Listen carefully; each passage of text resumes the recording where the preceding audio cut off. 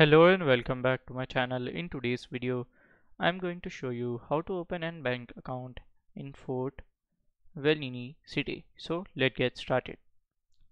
So in order to open an bank account in Fort Wayne City, we are using Chase Bank because it is one of the most popular banks in United States of America and it has bank branches throughout the city. So here you have to go to the official site as you can see. Then here you have to click on here open an account, click on here at open an account option. So here application will open, just click on no, click on next, and then here you have to put your first name. So here we have John Miles. Okay, just do next. So here you have to fill your date of birth,